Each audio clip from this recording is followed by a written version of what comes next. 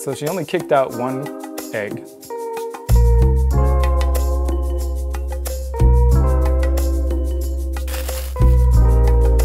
The different sizes, and you will be successful. Top of the morning, friends and family. That was a close one. Welcome back to the vlog channel. I'm going to be showing you guys another clutch that's been hatching out. It's crazy. We've had this is our third clutch this week, and it's actually a female named Sophie.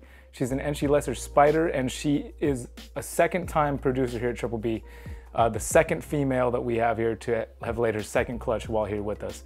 And right here I've got her first offspring that she ever had. If you guys have been following the channel since the beginning, or especially since I first started breeding, you remember our first clutch had a lot of issues, and only one snake actually made it out of the clutch, and that was this boy right here, who is named Mr. Pink. He is her only baby that she's produced that we have that exists on this planet Earth universe. And he's an awesome snake. One thing you may not know about him is he's Poshead Sunset. He's an Enchi Lesser Poshead Sunset male. Will never be going anywhere. Maybe hopefully prove out as a 100% head sunset at some point here, but he'll be here his entire life for obvious reasons.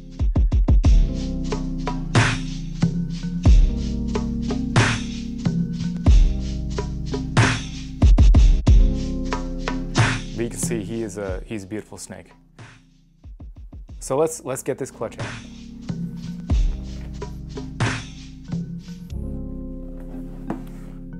So there she is, Sophie.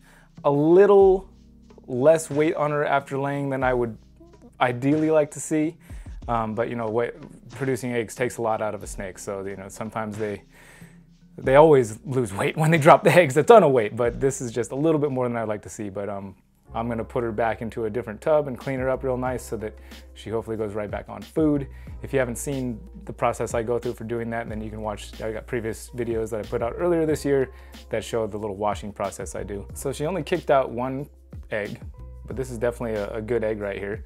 And she's got some other ones in there. They look nice. I didn't see any slugs, but let's find out what's really going on in here. Come on, mama. I'm gonna take better care of them than you, I promise.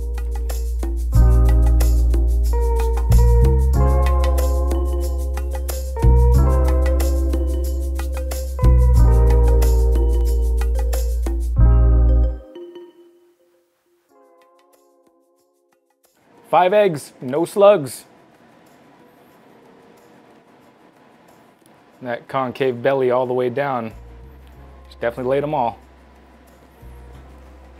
So I went ahead and candled them off video just to get them all upright. If you haven't seen a video of how I candle the eggs, you can watch this one right here. It'll show you my candling process and what I look for to make sure the embryo is on top, and all that stuff is in this video right here. I'm running low on toothpicks. This year we're producing twice as many clutches as we have in any previous seasons. This is only our third season. Is that right? Third, no, this is our fourth. I think this is our fourth season. Man, I have to go back and look at stuff.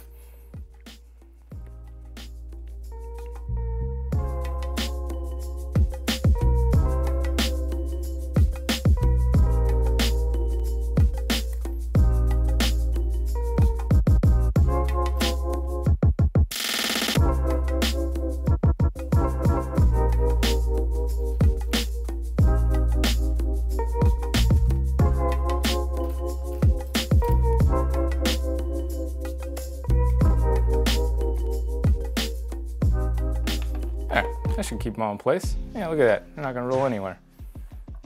This right here is more than I ever move any clutch that I've got in the incubator. It never sees more action than that. That's like, this way more action than they'll ever see. So I'm happy with that. Looks good. They're all gonna stay in one spot. They're not gonna roll over, most importantly. And we're good to go. So if you guys watched a video last Friday that I put up, you know that I said I wasn't gonna do any more videos on Fridays, but I'm also not gonna be uploading videos on Friday any longer. I'm a liar, I'm a liar. I'm a liar, here I am, doing a video on a Friday. But we had a clutch laid, so I wanted to do a video on it. Where's the end? Don't you love when you can't find the end of the roll? There it is.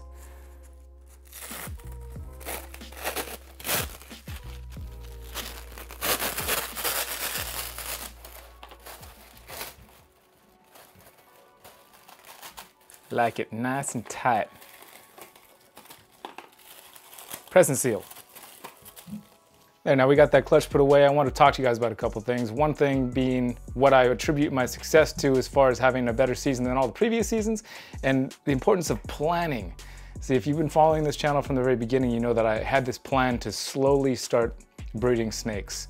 You know, raise up hatchlings into adults and keep planning along the way for the eventual actual production of babies. And a big part of that is making sure I had enough caging. I've got enough caging and enclosures, not just here, but up in quarantine, to hold all of these snakes I produce this year in the event that I'm not able to find homes for them. But part of that planning also was having this channel and making an outreach program for myself to find people and meet people and be able to find good homes for the snakes that I produce, which that last clutch that we talked about in the last video that I was asking who wants to be on the list for, we had way more people on the list than there were snakes available, and they're all going to good homes, and now there's people on the list for future clutches, so that I'm not sitting here stuck with these babies forever figuring out, you know, trying to find them homes. Even if they didn't go to find good homes, they would have a perfectly good home here until they did. And I wouldn't have to rush on getting them out the door or, you know, do any kind of wholesaling or whatnot. That's just my, you know, and I'm not saying that if you don't do it just like me that you're doing it wrong. That's not at all what I'm saying. I'm saying this is the plan that I had made for myself, and it's the plan that I've stuck to and that I'm following. And I think that if you want to do something like this, having a plan is very important, a well thought out plan.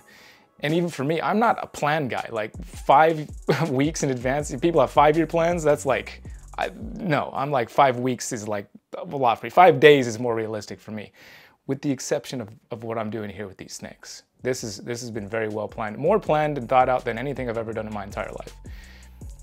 I think it's important because they're living animals, and you can't just go into it without a plan and just be like, oh, what do I do now? I've got all these snakes, I can't care for them. That's a bad plan. You need to have a plan for that reason. The other thing I want to talk about is how did I get twice as many clutches this season as I did previous seasons? And I attribute it 100% entirely, not to science, but to cocoa blocks. Cocoa blocks. Cocoa blocks. They come in all kinds of different sizes. It is the best coconut substrate on the market.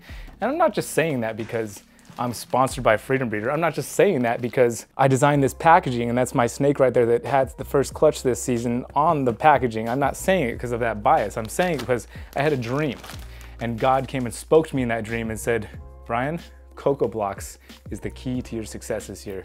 So use cocoa blocks, it comes in all kinds of different sizes, and you will be successful. So what I'm basically saying is I'm coconut Jesus with slightly less facial hair, but much bigger coconut. It's got these nice fibers in here that really help keep urates from getting to the bottom of the tub. And if you know anything about urates getting stuck to the bottom of a tub or any kind of enclosure, it's the worst part about cleaning up after snakes, is having to scrape those urates off of that tub. It sucks.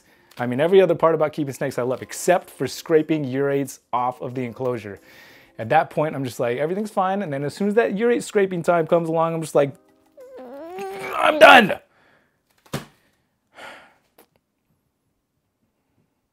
All joking aside, I am the son of God. Oh man, I'm gonna be paying for this. All right, now that I've lost all credibility, I just wanted to tell you guys that I do really like the product, actually. I like all Freedom Breeders products. That's why I'm sponsored by them. You know, I've had options for other sponsors, and I just want to stick with these guys because I know that I can, you know, 100% get behind their products. So, you know, it makes it easy for me. I don't have to BS, even though I make stories up about God talking to me in my dreams. Oh man, it's so bad. When you put that stuff on the internet, people are gonna hate you, Brian. Also, before we get out of here, I want to give a quick shout out to my boy Ray over at Euphoric Reptiles.